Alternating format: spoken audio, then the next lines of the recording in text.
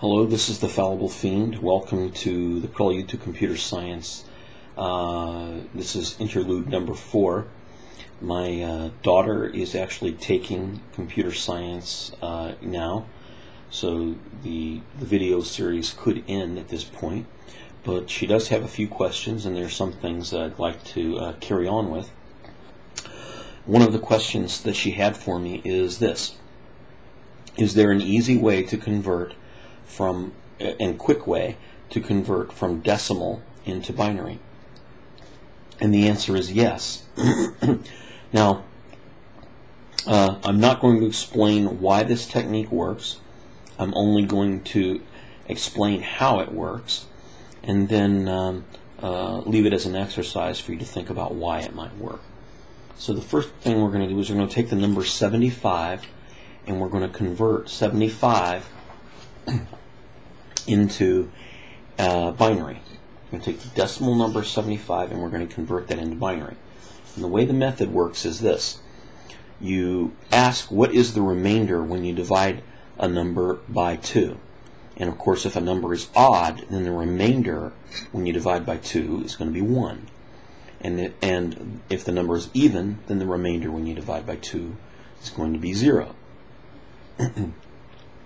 So we're going to start with a number, and we're going to keep dividing it by 2, and every time we divide by 2, we're going to keep track of the remainder. So let's just do it here.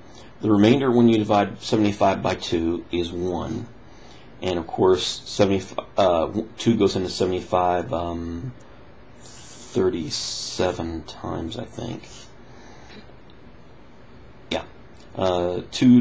Now 37 is an even number. Is an odd number, and so when 2 goes in it, there's going to be a 1 remainder. And when you divide by 2, it will go 18 times.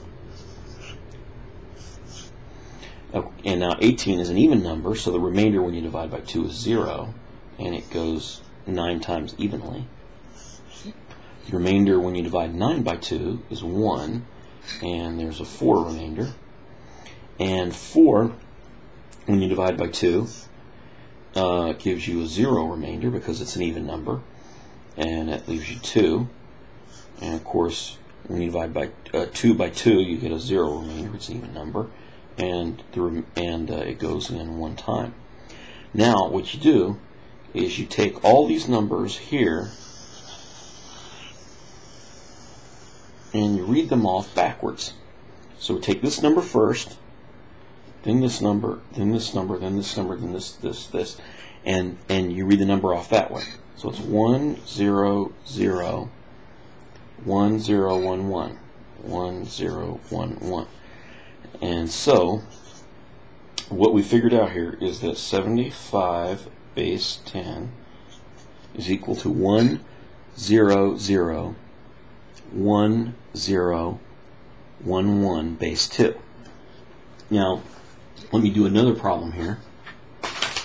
We'll do, I don't know, 712, let's say. I'll have to check these when we're doing it after or before I post these videos. I'm not real sure what the answers are. But anyway, so 712, let's say. So let's 712. Now, that's an even number, so when you divide by 2, you're going to have a 0 left over. And then the division of 712 is 356. 356 is an even number, so the remainder is going to be 0, and that's going to leave us 175, 178. And that's an even number, so the remainder is going to be 0. Divide by 2, and that's going to give us 85, 89. And that's an odd number, so the remainder when you divide by 2 is going to be 1. And then you divide by 2. How many times does 2 go into 89? It goes in 44 times. 44 is an even number, so when you divide that by 2, you get a remainder of 0, and that's 22. 22 divided by 2 is 0, a remainder of 0, and 11.